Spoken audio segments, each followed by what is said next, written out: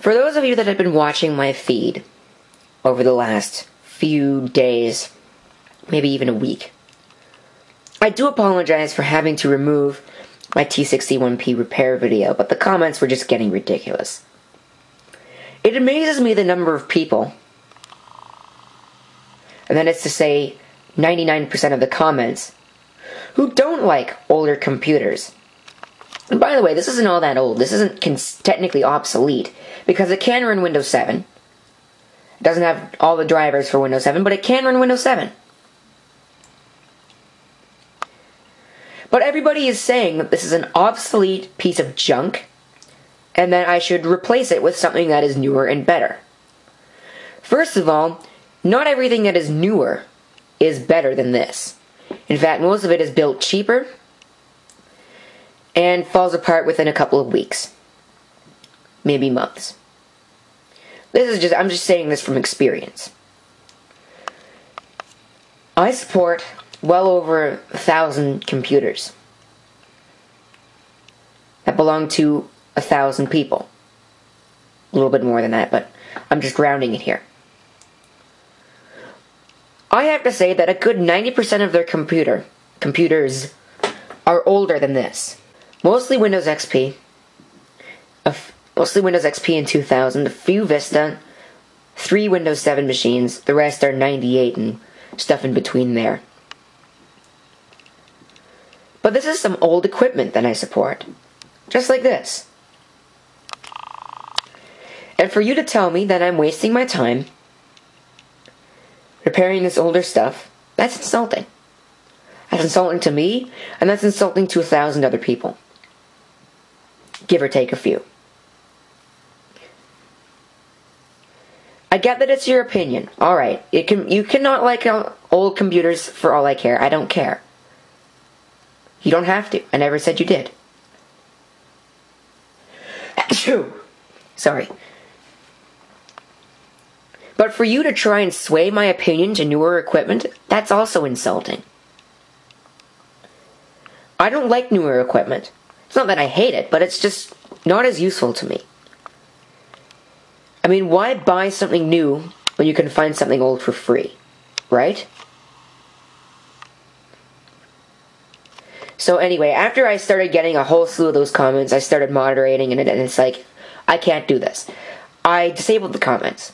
People still didn't get the message, because then my other videos were getting flooded with these kinds of comments. And it's like, oh, you've got to be kidding. So finally I just removed the entire video. So yeah, I'm sorry, and I do appreciate all the people who did post meaningful comments to me. So thank you. That is also very much appreciated.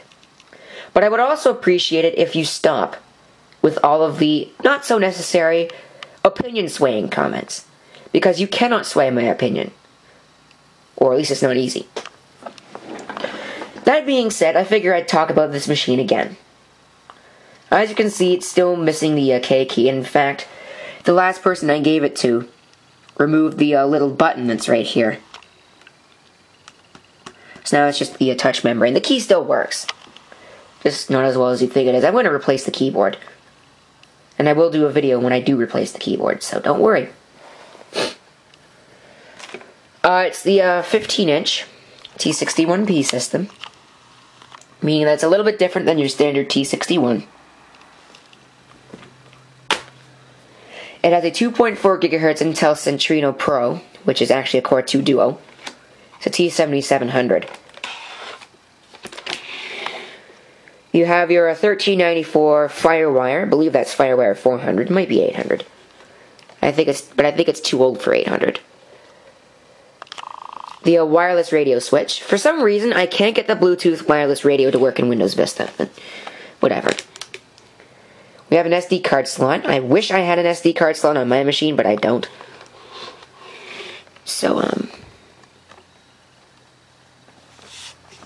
And in fact, I have that, so I can use the SD card slot on that. I did replace the hard drive with a 320 gigabyte SD gate. The original is sitting right there in this mess that I'm going to have to clean up. It is a 100 gigabyte Hitachi Travel Star. It has an OptiArc DVD-ROM, DVD-RW, CD-RW, 2 USB ports, a Kensington lock. This is actually a hot swap bay for those of you that wonder. IBM has these on all of their computers. More well, I suppose if you want to be picky, you can call them Lenovo now. It doesn't matter. The battery looks like this. It is not interchangeable with the T61s. Believe me, I've tried. The DC input, it's a 20 volt input. You actually have a nice little wiring diagram there.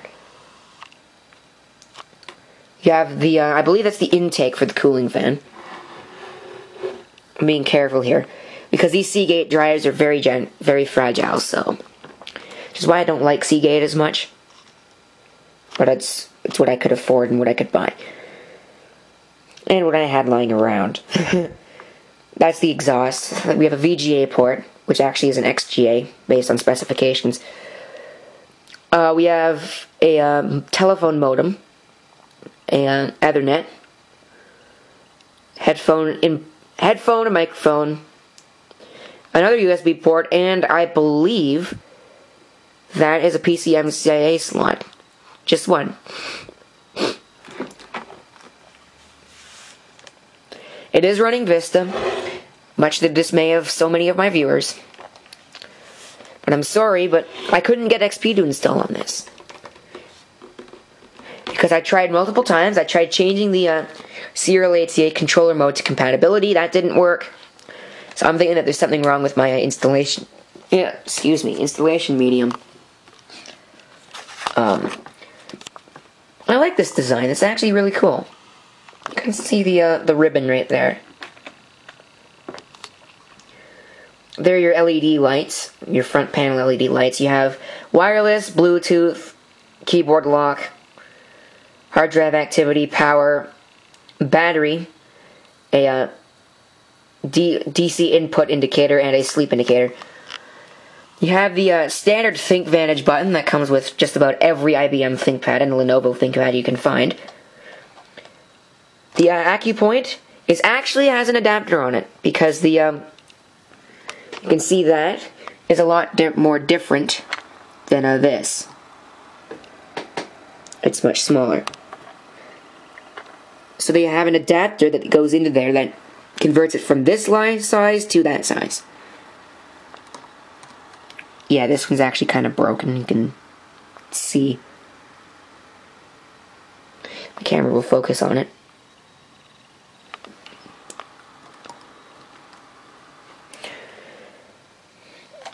The machine is fully functional, and other than that K key, it looks pretty much all original. It's missing the Windows sticker there. I don't know where that went.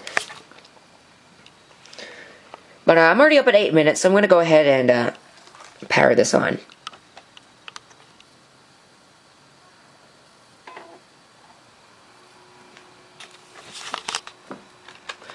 Go into setup here. This is how the IBMs work. I can tell you that you probably can't see that because my display is so dim. I wonder if I could put it up. I don't know why my display is so dim. It's not like this normally. You can see config, date and time, security, startups, restart, and HED diagnostics. Security, basically you have passwords. I do have the fingerprint sensor on this machine. There's a security chip. I don't know what that does. There's a BIOS update.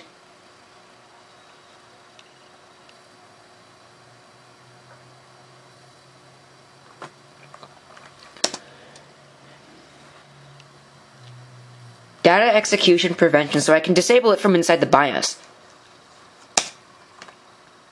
I would rather have that enabled because potential virus problems. We have I/O port access. This allows us to configure the network boot and the normal boot options. This is the boot menu, boot priority order. We can change the date and time, and we can take a look at the configuration.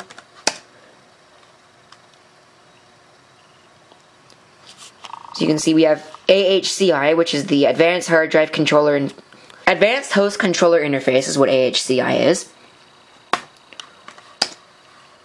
Core multiprocessing, we have Intel virtualization.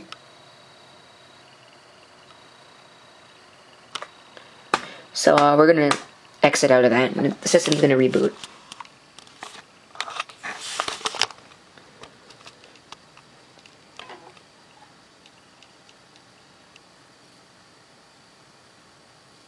I do not have the extended memory test running on this.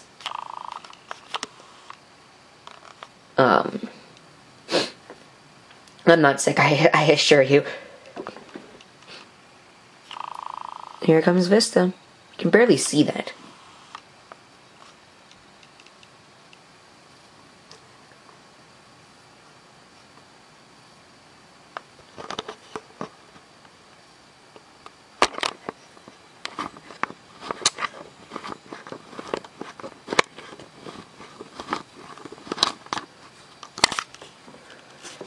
Took off my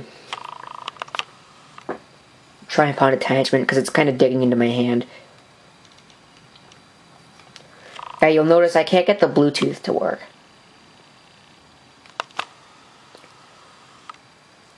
It's really slow boot up time, but it's normal.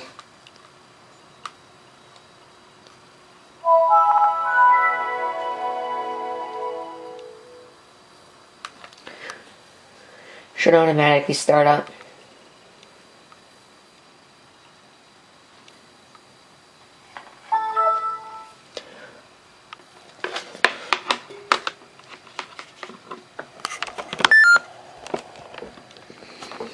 That's a lot better. So we will install all these updates this machine has. So it has 4 gigabytes of memory. You'll notice they had T7700 running at 2.4 gigahertz. Windows Defender is complaining.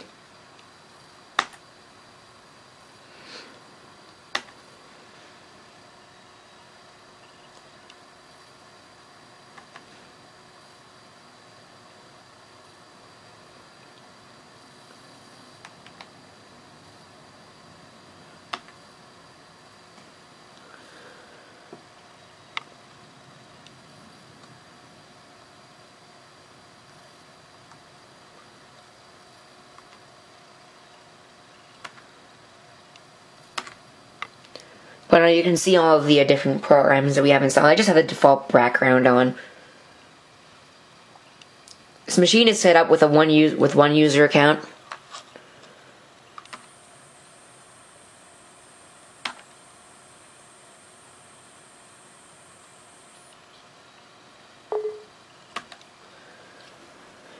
The one thing I don't like about Vista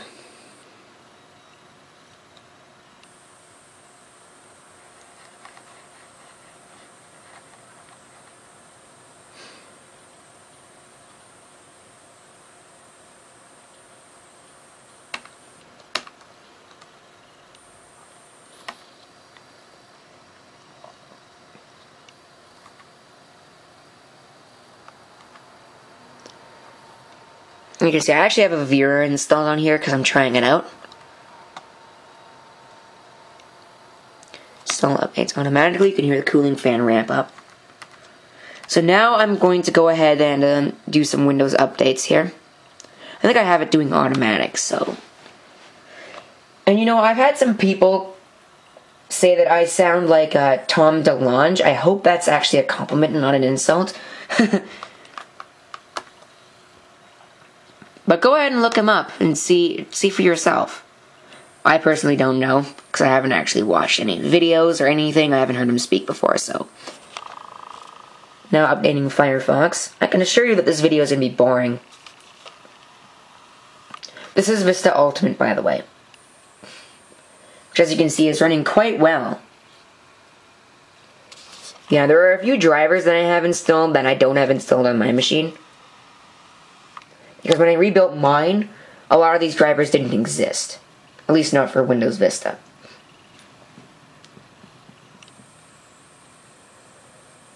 So I think that's going to do it for this video. If you have any comments, feel free to leave them down below. I hope to see you next time.